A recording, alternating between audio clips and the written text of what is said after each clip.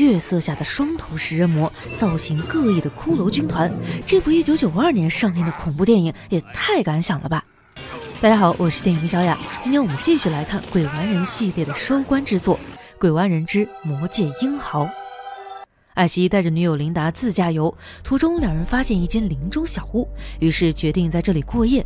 偶然间，艾希在屋子里发现了死亡之书，书本用人皮制成，以血液书写，上面记载了各种神秘的丧葬仪式以及复活恶魔的咒语。当晚，树林里游荡的恶魔被咒语唤醒，最后琳达领了盒饭，艾希也失去了自己的右手。尽管恶魔被艾希成功逼进时空裂缝，但他自己也被困在600年前的古代。故事发展到这里和第二部基本一致，但接下来导演还是对故事进行了重构。艾希从天而降后，首领亚瑟王叫来智者，智者认为艾希一定是预言中提到的使者，能帮他们斩妖除魔。可是亚瑟王并不相信，认为艾希是对手亨利王爵的手下，因此艾希并没有变成英雄，而是沦为亚瑟王的奴隶，跟着亨利王爵等人被押解回亚瑟王的城堡。智者趁人不注意，捡起艾希掉在地上的电锯，看着凯旋而归的亚瑟王，城堡里的老百姓欢呼雀跃，只有女孩希拉的脸上写满担忧。他的哥哥也跟随亚瑟王一同出征，可是回来的队伍中，希拉并没有发现哥哥的身影。他从亚瑟王口中得知，哥哥已经在战斗中光荣牺牲。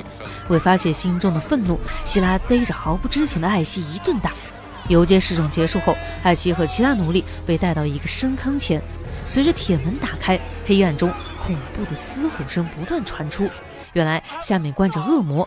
亚瑟王的手下把一个奴隶推了下去，短暂的平静后，鲜红的液体如喷泉一般喷射出来。下一个倒霉蛋会是谁呢？眼看情况不妙，艾希请求亚瑟王给他一个解释的机会。啥亨利王爵，我根本不认识好吗？你们抓错人了。话还没有说完，希拉捡起地上的石头，精准击中艾希的后脑勺，一阵头晕目眩。艾希走到深坑的边缘，晃晃悠悠之后被人一把推下深坑。坑底有很多水，艾希也在这时迅速清醒。角落里的骷髅足以说明这里的恶魔能把他生吞活剥。突然，一只鬼手伸出水面，等艾希回过头，却又消失不见。可是很快，恶魔再次出现，艾希随即和他展开肉搏。这恶魔真怀疑他在少林寺练过，上来就是一阵高难度的连环跟头，紧接着又差点把艾希的年夜饭打出来。不过这在主角光环面前算不了什么。眼看几个回合下来，艾希还活着。亚瑟王终于失去耐心，命令手下摇动开关，放下布满铁钉的机关，试图把艾希扎成肉泥。危急关头，智者将电锯扔了下去，艾希纵身一跃，右手与电锯完美契合。恶魔哪见过这种高科技玩意儿，分分钟送了人头。可是危机并没有完全解除，两侧的钉板还在不断逼近。刚灭掉一只恶魔，又有一只大头鬼出现。保命要紧，已经没有多余的时间打怪。最后时刻，艾希急中生智，解下腰带，卡进铁链中，最后有惊无险爬出深坑。从未见过如此威武的男人，就连亚瑟王都要退避三舍。艾希骗亚瑟王说他的鞋带开了，趁其不备，一个飞拳将亚瑟王打倒在地。艾希向周围的人发起挑战，根本没人敢应战。在艾希的震慑下，亨利王爵和手下们终于获得了自由。亚瑟王很不服气，抄起宝剑要和艾希单挑，结果还没开始就结束了。一声枪响，亚瑟王的宝剑一分为二。这样的操作直接把亚瑟王看懵了。艾希举起猎枪，向一无所知的老百姓们介绍他的厉害，虽然听不懂，但一个个全都露出不明觉厉的神情。刚嘚瑟完，又是一声枪响，原来大头鬼刚才也顺着铁链爬了出来。所幸艾希眼疾手快，再补一枪后，大头鬼终于掉进坑底。艾希一战成名，大家对他的态度也彻底改变。艾希瞬间从奴隶变成超级 VIP， 不仅可以吃好喝好，还有美女相伴，就连亚瑟王也只有在一旁羡慕的份儿。希拉也特意赶来，为之前的所作所为向艾希道歉。虽然这里的生活美滋滋，艾希并没有归属感，他想尽快回到原本的世界。智者告诉他，要想穿越时空，就得找到消失的死亡之书。根据预言，只有艾希能找得到。然而艾希可不想冒险，聊着聊着，一个女仆突然被恶魔附体，叫嚣着休想找到死亡之书，你们的灵魂都要被献祭。接下来的交战中，女仆不敌艾希，领了盒饭。智者问艾希，如果死亡之书落入邪恶之人手中，所有人类都将被恶魔消灭，就算这样，你也不愿意去找书吗？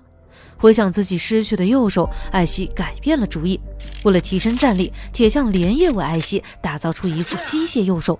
出发前夜，希拉找到艾希，送给她亲手缝制的衣服，两人的感情也迅速升温。隔天一大早，亚瑟王和智者护送艾希来到一个路口，智者指着道路说，死亡之书就在前面的墓地里，拿到书的时候一定要念下我教你的这句咒语。学会后，艾希独自进入迷雾萦绕的树林。这时恶魔也已经苏醒，艾希骑马狂奔，结果不小心撞到树，从马背上摔了下来，好在并无大碍。艾希拼命逃跑，最后躲进一个破旧的磨坊中。恶魔不罢休，奋力冲撞着木门，艾希只能用身体死死抵住。几分钟后，门外没了动静，艾希这才长舒一口气。夜幕降临，看着镜子里的自己，艾希总觉得诡异，于是将镜子打碎。没想到诡异的一幕随即发生，每一个玻璃碎片里都走出迷你版的小艾希。他们想方设法戏弄艾希，先是抬着叉子攻击艾希的屁股，之后又想朝他开枪。艾希气得不轻，拿起叉子干掉了一个小人，之后迈着大步想再踩死一个，不料对方举起铁钉刺伤了艾希的脚。看到这一幕，一旁的小人们集体发出嘲笑声，艾希也因为站不稳倒在地上晕死过去。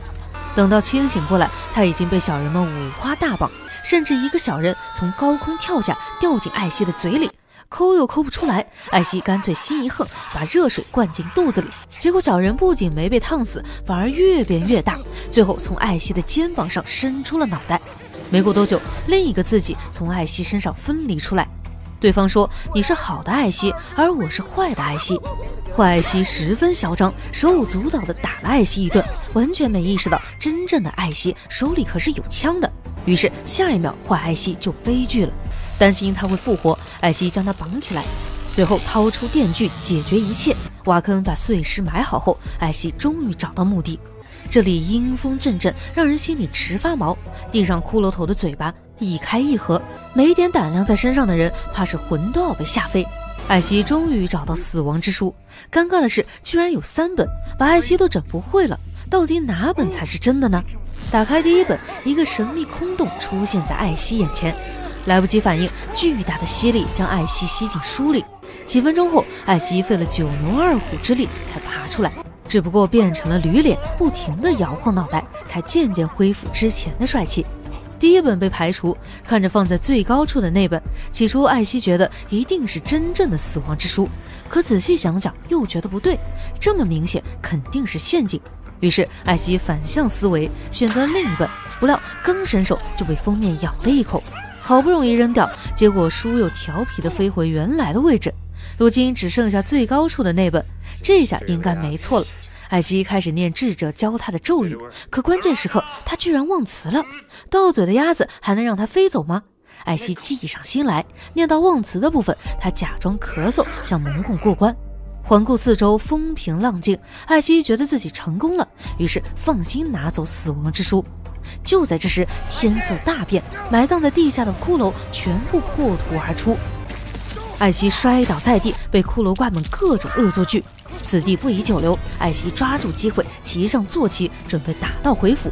他哪里知道念错咒语的后果竟然这么严重，不仅墓地里的陈年死尸全部复活，就连被他大卸8块的坏艾希也组装完毕，复活后爬出了坟头。看着连夜返回城堡的艾希，所有人激动不已。然而智者还是从艾希的神情中看出端倪。得知实情，智者很震惊，咒语容不得半点错误，否则死亡军团会被唤醒，他们一定会找到这里，用不了多久，人类就要全部完蛋。艾希不管这些，他已经遵守承诺拿到死亡之书，作为交换，智者要尽快帮他返回自己的世界。真相当众戳穿后，老百姓对艾希很失望，只有希拉依然无条件的信任他，坚信艾希不会一走了之，不顾别人的死活。话音刚落，一个长翅膀的恶魔飞到城堡上空，人们四散逃跑。希拉吓坏了，站在原地一动不动，结果被恶魔抓走。墓地这边，坏艾希已经变成死亡军团的首领，在他的指挥下，骷髅怪们把困在坟坑的同伴全部挖了出来。很快，翅膀恶魔也抵达这里。原来他也是坏艾希的手下。坏艾希抚摸着希拉的脸蛋，逼他强吻自己。交换过口水以后，希拉也变成了恶魔的新娘。城堡这边，亚瑟王收到密探的消息，得知死亡军团已经集结，正在朝城堡的方向进发，2天后便会杀到。智者提议赶紧跑路，躲到山里，说不定还能苟一苟。没想到的是，艾希却在这时勇敢站了出来。逃避不能解决问题，他希望大家留下来，一起对抗恶魔。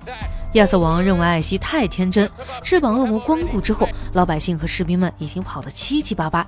如今留在城堡里的人加起来最多60个，和死亡军团开战，难道不是找死吗？亚瑟王的担心不无道理。于是艾希提议去找亨利王爵的人帮忙。在艾希的号召下，大家终于答应和他共进退。艾希让人把他的汽车带回城堡，后备箱里放着一本化学书。在智者的帮助下，艾希成功研制出了火药。当然这还不够，未来48小时内，艾希亲自训练士兵，短时间内尽可能提高所有人的战斗力。晚上，死亡军团兵临城下，骷髅乐队演奏着亡灵之曲。艾希和士兵们也已经进入战斗状态，人类与恶魔的终极大战一触即发。担心死亡之书被抢，智者将它锁在城堡的阁楼里。坏艾希一声令下，死亡军团冲向城堡。城墙之上，士兵将绑着炸药的箭射出，果然伴随着爆炸声，骷髅怪被炸得粉身碎骨。然而敌人实在太多，为提高效率，士兵们又用投石车扔下炸弹火球，一颗落地，一窝骷髅怪成了炮灰。虽然炮火猛烈，但免不了还有漏网之鱼。幸存的骷髅怪们抬着木桩，想强行撞开城门。好在艾希早有对策，士兵们往下扔石头，冲锋的骷髅怪纷纷倒下。见状，坏艾希改变策略，让射击手远程放箭，最终城门还是失守了。士兵们组成人墙，试图阻止恶魔的脚步，可惜并不管用。用不了多久，城堡将彻底沦陷。千钧一发之际，艾希开着改装后的科技战车出现，骷髅怪不是对手，分分钟被艾希无情收割。就在他所向披靡时，身穿红衣的希拉突然拦住艾希的去路。此时的他再次变成美女模样，艾希一个急刹车，战车失控翻倒在地，从车上摔了下来。还没爬起来，变成恶魔的希拉便提着长矛杀到。凭借一次次神级走位，艾希躲过希拉的所有攻击，最后一脚把希拉踹进深坑里。苦战中，亨利王爵终于带着部下们赶来支援，眼看形势即将逆转，坏艾希亲自出马，顺着梯子爬上城墙后，又鸡贼地放倒梯子。然而这并没有难倒艾希，借由绳子，他也成功飞上城墙。刚解决完小喽啰，希拉不知从哪里冒出来，直接跳到艾希身上。纠缠中，艾希拿起长矛，将希拉扔下城墙。为阻止恶魔拿走死亡之书，艾希扔出长矛，给坏艾希来个透心凉。不过这对恶魔而言并不致命。接下来，艾希和恶魔开始了焦灼的战斗。终于，火把点燃了恶魔的身体，艾希趁热打铁，把恶魔踢下城墙。可是恶魔还是没死，只是肉身烧没，变成了骷髅。恶魔又爬上城墙，艾希手里的火把也被他打到城墙下面。失去武器，艾希气得出拳，连揍恶魔好几拳。结果他只是像汽车挂件一样晃了晃脑袋，完全没事。最后，艾希也被恶魔踹下城墙。此时他意外发现，刚才掉落的火把点燃了投石车上火药的引线。没等艾希想出新的计谋，恶魔竟自动送上门。拿到死亡之书后，他嘚瑟地跳到艾希面前的投石车上，得意忘形之时，艾希趁机拿到书，随后启动投石车。只见恶魔飞到天上，点燃了夜空。老大领盒饭，剩下的骷髅怪们不战而逃。幸运的是，希拉还活着，在恶魔死去之后，渐渐变回了正常人。经历这一战，亚瑟王和亨利王爵终于化敌为友，成为患难之交。最后就只剩下一个问题，帮助艾希回到现实世界。智者按照死亡之书中的指示，专门调制出一种液体，只要喝下去并且诵读咒语，就能穿越时空。和希拉吻别后，艾希终于回到现代，成为超市里的售货员。然而，故事并没有结束，一名女售货员突然变成怪物，艾希拿起橱窗里的猎枪，开始了新一轮的战斗。在无限子弹模式下，怪物下线，艾希又一次成为人们眼中的英雄。和前2部相比，完结篇不管在预算还是视觉效果上都完成了质的飞跃，称它是山姆雷米进入好莱坞主流电影圈的跳板似乎都不为过。故事几乎完全脱离恐怖，进而变成了一部魔幻片，但脑洞还是一如既往的大。特别有意思的是，电影中对死亡军团的刻画兵种齐全，且都表现出了各自的特色，吹笛子的骷髅，打鼓的，甚至还有维京海盗版本的等等。这对于脸谱化严重的电影而言实在太难得了。第3部故事的结束也为鬼玩人整个系列画上了完美的句号。不过这个系列还有美剧版本，如果有想看的，可以在视频底下留言告诉我。好了，今天的故事到这里就结束了，喜欢的宝子们可以去看看原片，最后不要忘记3连支持一下哦。